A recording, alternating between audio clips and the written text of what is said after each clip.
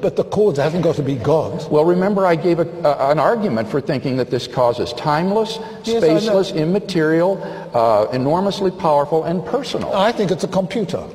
Well, that wouldn't... computers are designed by people. No, this is a self-designing computer. Timeless. Timeless.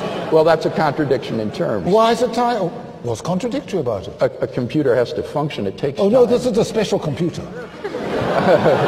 Yeah, but it has to be logically coherent. Oh, it's logically coherent. Yes, you have to be logically coherent. Oh, no, this computer is amazing. No, besides, it would have to be, as I said, a personal being. No. A computer is a physical Not this computer. object. Oh, well, then, no. Okay, see, what you're doing is what you're calling a computer is really God. A non-physical,